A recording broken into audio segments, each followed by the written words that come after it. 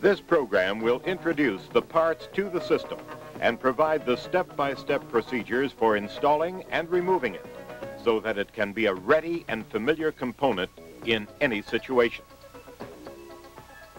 Hicks consists of three major sections. The cabin section, on both sides, is partly made up of the forward outboard roller assembly and rail.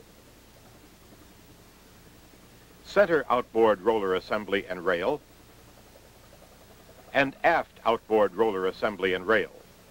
These components utilize 26 5K tie-down fitting assemblies, 8 10K fitting assemblies, and 2 ring plug assemblies at station 360. 4 guide roller assemblies are secured in the center of the cabin section with 10 ring plug assemblies. The second section, the ramp section, includes a ramp outboard guide rail roller assembly on both the left and right sides, and a ramp inboard roller assembly on both the left and right sides. A separate ramp support assembly is also provided.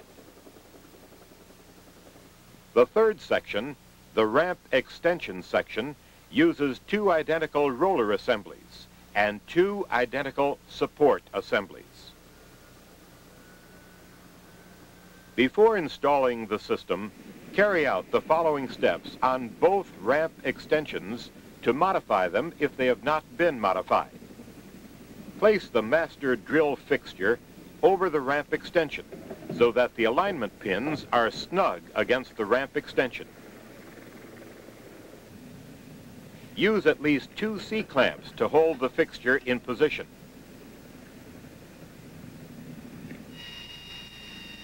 Using the drill fixture guide holes, drill 6 starter holes. And then proceed to drill larger holes between .396 and .403 inches in diameter through both sides of the extensions.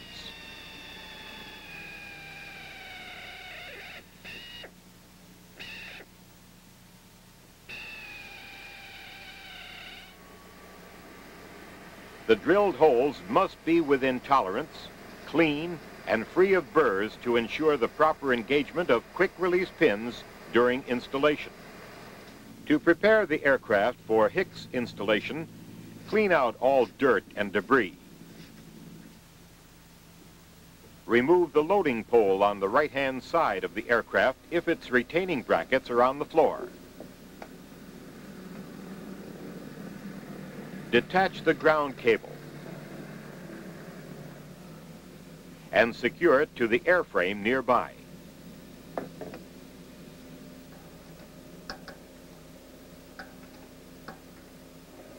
Remove the 3 loading pole retaining brackets at stations 327.680, 348.980, and 387.680.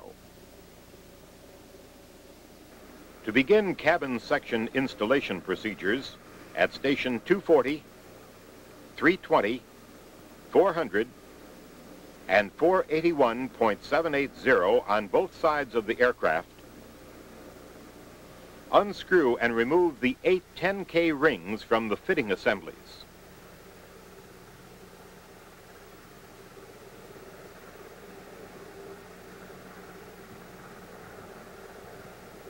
For each of the 8 fitting assemblies, remove one of the 2 inboard inside screws holding the assembly and install an internal wrenching bolt and washer finger tight. Then remove the other 3 inside screws. If there is a protruding round head bolt beneath the aftmost 10K tie-down fitting, the bolt should be removed and discarded.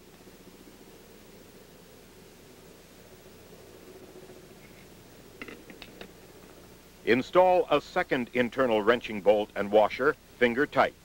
It must also be inboard. Slide the 10K fitting assembly casting into position.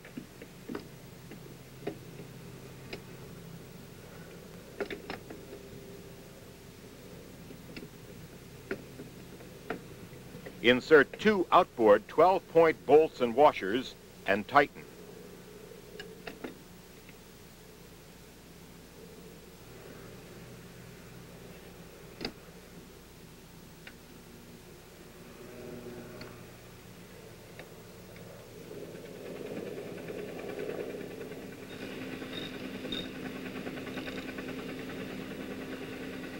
After you have installed all 8 10K fitting assemblies, ensure that the 10K fitting assembly rings are laying parallel to the aircraft, and no 5K fitting assembly rings are facing outboard before rail installation.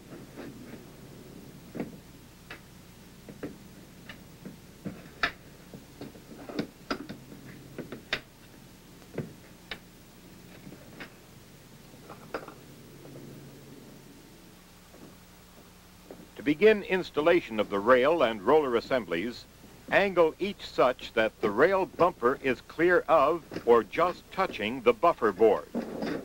Rotate each rail to vertical. Some fore and aft movement may be necessary if interference occurs. If a floor patch causes interference problems, you will need to modify and repaint the interference area according to Hicks technical manual specifications.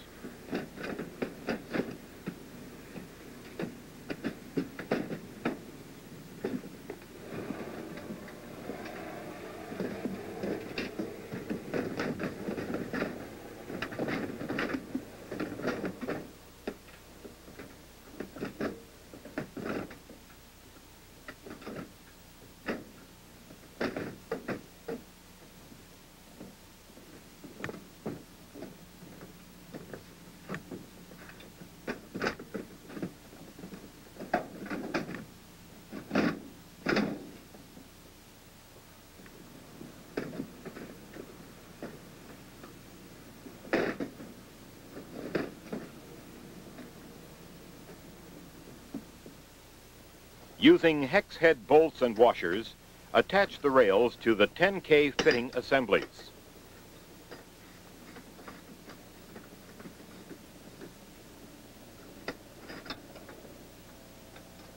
Make splice connections between the forward and center rails, and the center and aft rails. Use 2 hex head bolts and washers per splice. At station 360, on the left and right sides, connect a ring plug assembly to the floor-mounted tie-down ring and the rail roller assembly.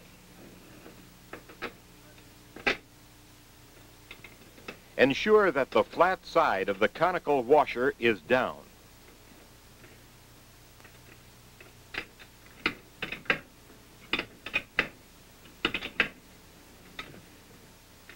Connect the 26 5K tie-down fitting assemblies to the remaining 24 5K floor-mounted tie-down rings and to the rail roller assemblies.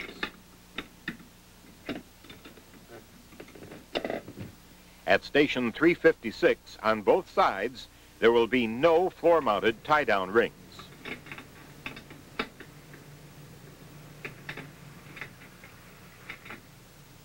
To install the inboard roller guides, position the forward inboard guide roller assembly on butt line 0.000 so that the forward end is aligned at station 157.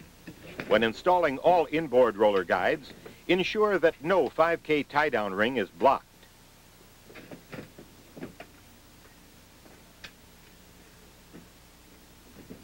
Position the forward hatch inboard roller assembly on butt line 0.000 directly behind the forward guide roller assembly.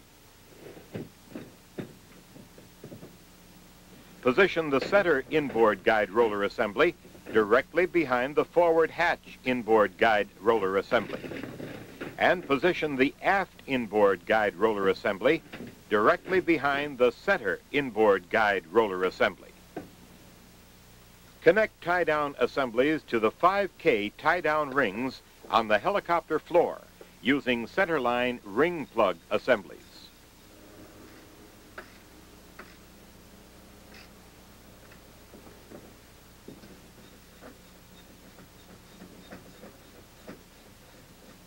To begin installation of hicks on the aircraft ramp, extend the ramp tongue.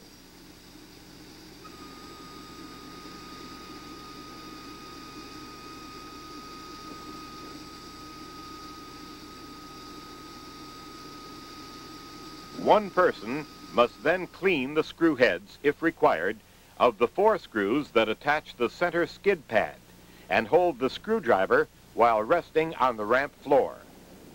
At the same time, a second person must be under the ramp using a suitable wrench to remove the nuts securing the center skid pad.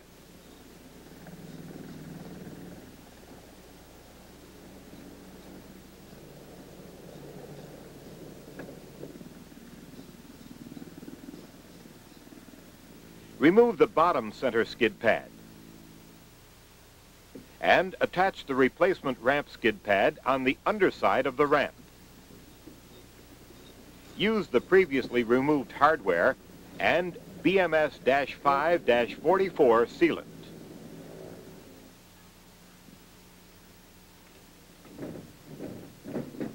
Using the left and right-hand outboard guide rails as reference, mark the appropriate 12 bolts to be removed from the outboard left and right sides of the ramp floor.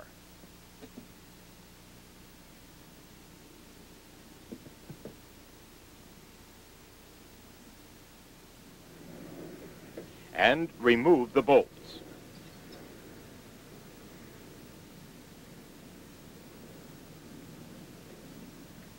Remove the 3 bolts nearest the extended left and right transition rollers.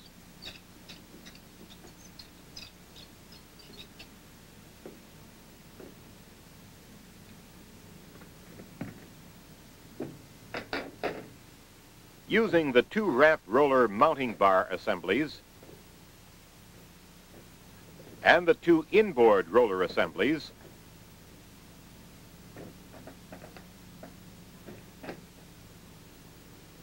mark and then remove the appropriate 12 bolts from the left and right center area of the ramp floor. When finished, place the removed bolts in storage. To begin the actual installation of the ramp section, position the left and right-hand outboard guide rails on butt line 41.577 and butt line 42.432. Align the bolt holes with the outboard holes from which the bolts were removed, and attach the outboard guide rails to the helicopter ramp floor using 1 hex head bolt and 1 flat washer at the most forward bolt location on each guide rail. Secure each outboard guide rail at the remaining bolt locations using the remaining 11 hex head bolts and flat washers.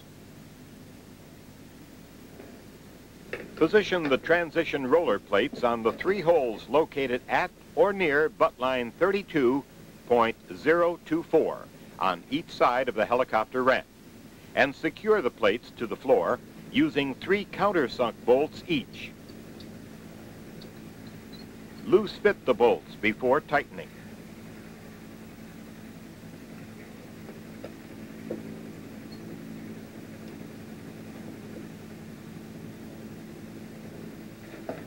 Position 2 ramp roller mounting bar assemblies on butt line 17.587 over the center area holes from which bolts were removed.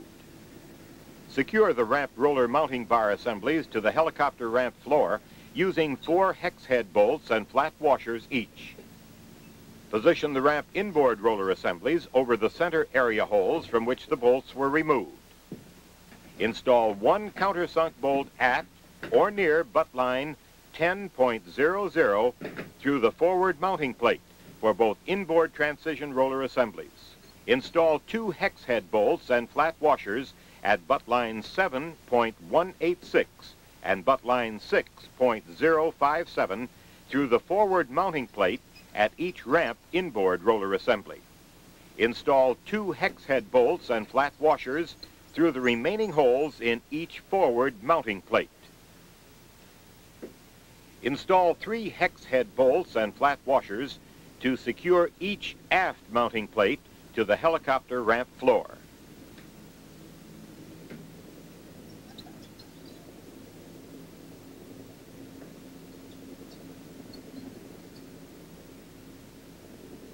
Attach each ramp inboard roller assembly to the mounting bar assemblies using 2 hex head bolts, flat washers, and self-locking nuts.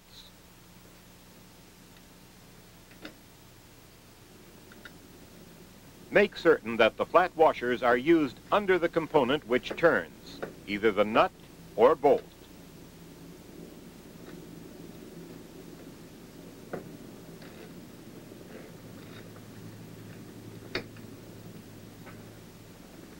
To begin installation of hicks on the ramp extensions, position a ramp extension roller assembly on both the left and right ramp extensions so that the 6 quick-release pins on each assembly engage the holes drilled earlier.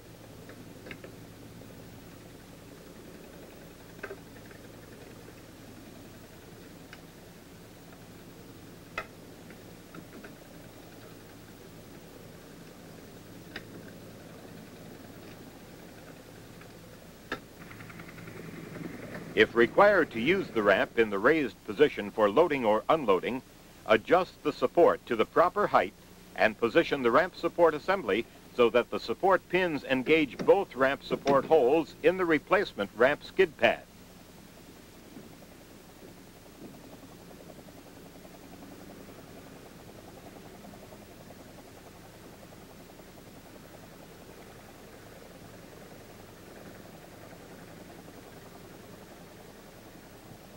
If required to use the ramp extensions, position a ramp support assembly under each ramp extension so that the support pin is engaged.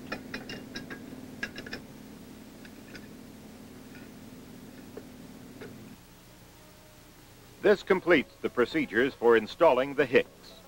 Removal procedures, if required, are simply the reverse, except the 10K fitting assemblies and the ramp skid pad are left in place. Hopefully, the installation and removal of the helicopter internal cargo handling system will become an easy and well-known task. It certainly makes loading and unloading easier and faster, not to mention safer, in situations where speed is of the utmost importance.